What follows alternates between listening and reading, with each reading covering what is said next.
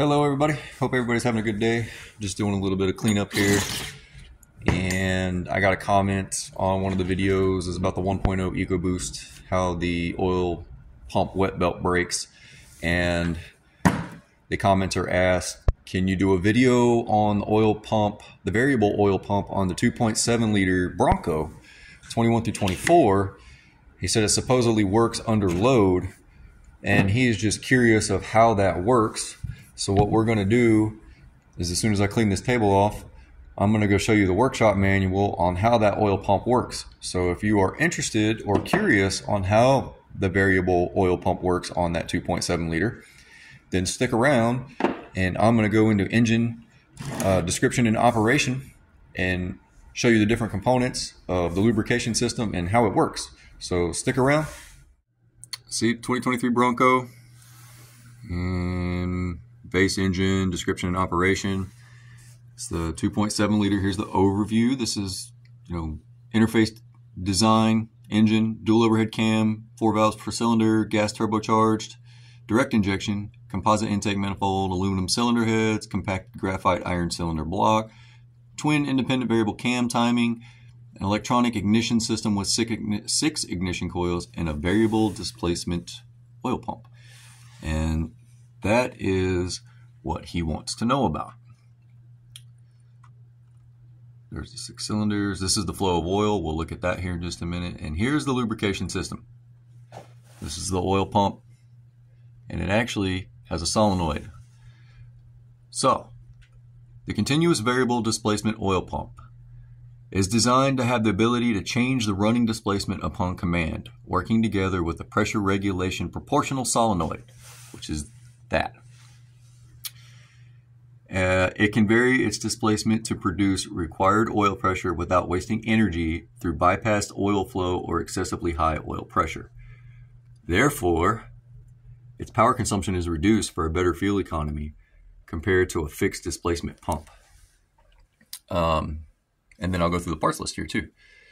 The oil pressure in the control chamber, which is number 1, right here. Back up here.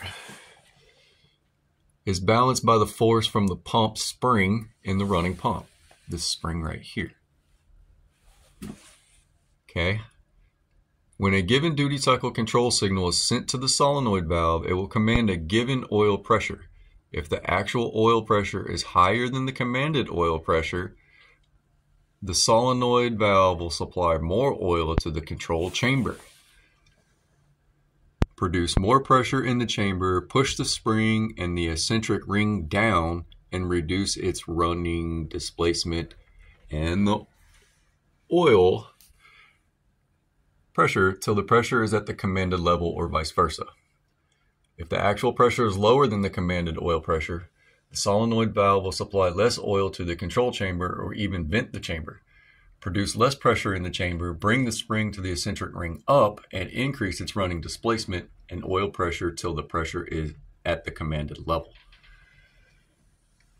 The required oil pressure, i.e., commanded oil pressure, depends on the operation condition of the engine. Therefore, the engine runs with oil pressure at its required level without waste in such a system in order to minimize parasitic energy lost. So this is the pump, this is the control chamber, that's the spring. Okay. Oil pump or oil filter and cooler adapter, number 3, which is gonna go this way. Oil gallery. Okay. Engine oil flow. That's that one, number 5, going that way. Solenoid valve. And then on the valve, you have number 7, which is the A port, right here. Number 8 is the T port, the tank vent. The A port connects the pump to the control chamber, and T port, tank vent port, vent to the crankcase. And that's number 8, which is right there. And then number 9 is the P port, control pressure, connect to main oil gallery. And that's right there. So if we go back up, click on this yellow picture. there's the control valve right there. And we can zoom in on this a little bit. So see how the oil flow, pump picks it up, goes in, goes all around the engine, the oil filter. But this control valve right here, solenoid, that's what's controlling the variable pump. So that's how the variable pump works. Variable displacement pump uses a control solenoid and a spring, directs or controls the oil pressure that way, depending on engine load, speed, all that good stuff. I hope this video answered your question, sir, and I appreciate you commenting on the video. As for everybody else, I love all the comments. I'll read them. I appreciate you guys subscribing. I love you, and I'll see you on the next one.